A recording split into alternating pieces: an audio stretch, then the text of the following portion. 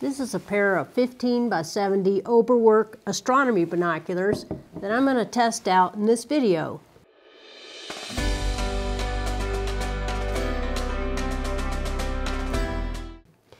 These binoculars were made by a company called OBERWERK, which is German for above work, or meaning above the rest. Given that name, I thought they were going to be German made, but they are not. OBERWERK is a U.S. company headquartered in Dayton, Ohio, and founded by Kevin Bussaro.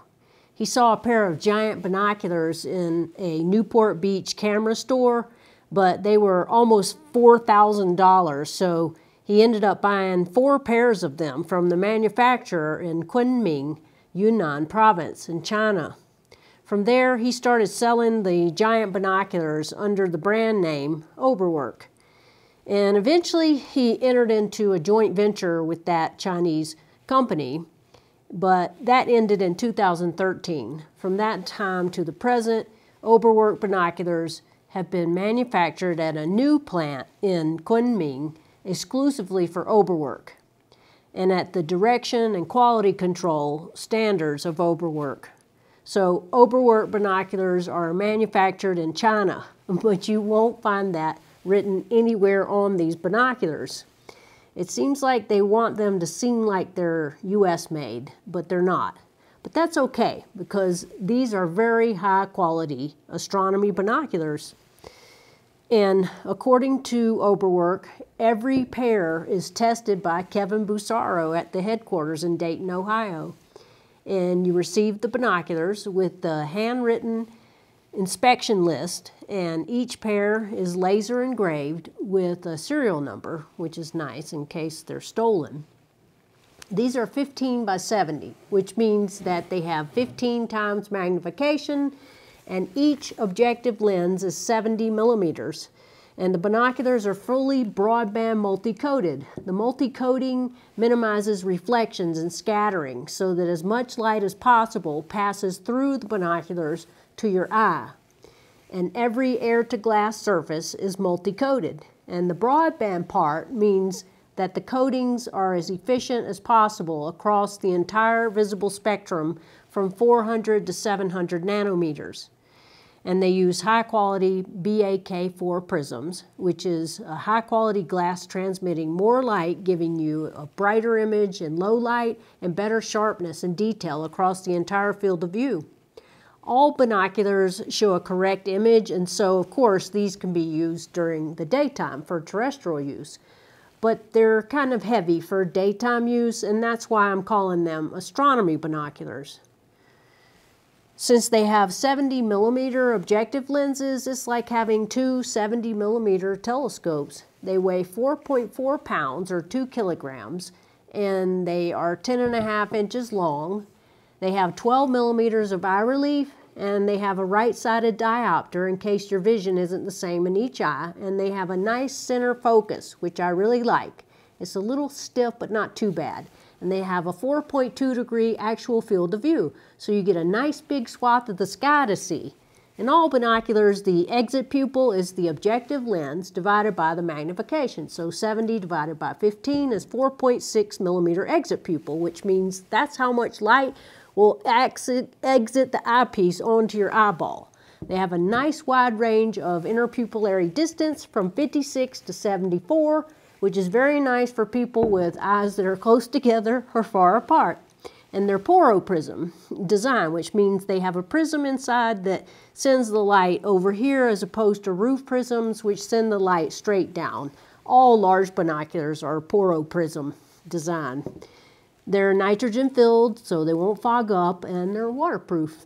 And they come in a nice metal box, and they include a strap, which I threw away because binoculars this heavy, you're not going to be putting them around your neck unless you want a neck strain. You must put them on a tripod or a mount, and they come with this L tripod adapter, so you can put them on a mount or a tripod, or you can use a universal strap like this. They have slip-resistant armor coatings, which is nice to the touch, but trust me, at 4.4 pounds, you will not be holding them in your hands for long for astronomy. The handshake would make the viewing unpleasant. Finally, the eyepieces are threaded to accept 1 1/4 inch nebula filters, which is really nice. I bought these for $319 US, and that's a great value for premium binoculars in this size. I've used them during the day, and they're great. The image, even at dusk, was bright and clear and sharp, but now let's find out how they perform at night, because that's what they're really meant for. It's not dark yet. The sun just set a while ago, but I wanted to look at Venus to see if there are false colors.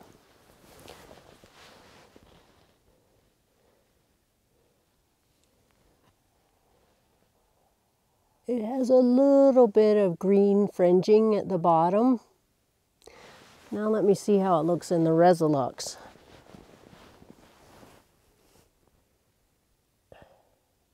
In the Resolux, it has some pink fringing. I have to say it's not as bad in the OBERWERK.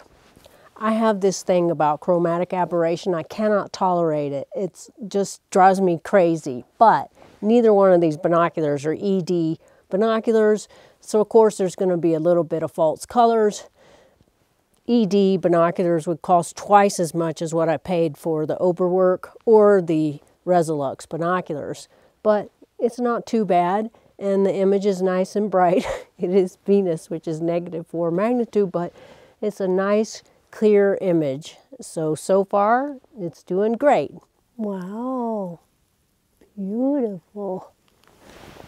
Now I'm looking at the double cluster in Perseus, a great target for binoculars, and it looks beautiful. Beautiful in both binoculars. Very cool. Now I'm looking at NGC 457, a star cluster in Cassiopeia. It looks really nice. I wanted to look at the North American Nebula, but this thing doesn't go to the zenith. I'm going to put the OBERWERK on the parallelogram so that I can look at North American Nebula.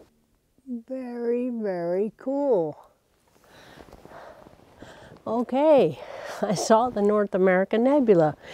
This has a 4-degree field of view, so Deneb and Cassie, or Cassi, however you say it, the whole thing fit in there. And incredibly, I had 2 UHC filters, so I could put one in each eyepiece. Very neat that you can do that. It did fog up a little bit, even though it says it's fog proof. It snowed overnight, so there's a lot of moisture in the air. But the view, very clear and bright and very impressive for the price point. Wow. Oh my goodness. Well, as long as I had the filters in, I put Satyr in there to see if I could see IC 1318. I wasn't sure if I could, but I can see some of it. But I did have to refocus after putting the filters in, and that focus wheel is stiff. But the view is pretty good and bright and clear. Now I'm looking at the Andromeda Galaxy. Very cool. The whole thing fits in the same field of view. Very neat. Now for a big test. Let's see if I can see the Triangulum Galaxy.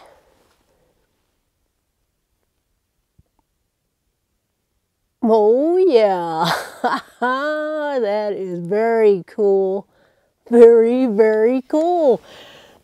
M33, the Triangulum Galaxy.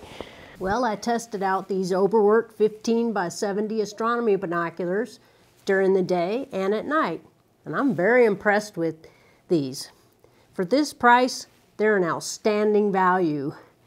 In addition to being a backyard astronomer, I'm an expert birder, and since binoculars are the tool of trade for birders, I've owned and used many binoculars in my life. Leica are the absolute best binoculars made, but birders use 10x42. While most people say that the best size for astronomy in a binocular is 10 by 50 or 7 by 50, but I think 10 by 42 works equally well. But 15 by 70 allows you to get more magnification and to go even deeper into space and gather more light for fainter objects. But why binoculars at all? Well, two reasons. One is that if you're just starting out in astronomy, you should try out binoculars before considering a telescope, because it's much easier to locate objects in the night sky with that big field of view, and that's why your finder scope is usually 50 millimeters. And using binoculars will help you learn the sky and learn how to observe before diving into getting a telescope. Second reason is that using both your eyes is just more comfortable. We humans have two eyes and we're just accustomed to looking at things with both our eyes. So it feels more natural and you can see more by using both of your eyes. Some astronomers only use binoculars because they're so much more portable than a telescope, and you can see a lot in the night sky with just a simple pair of binoculars.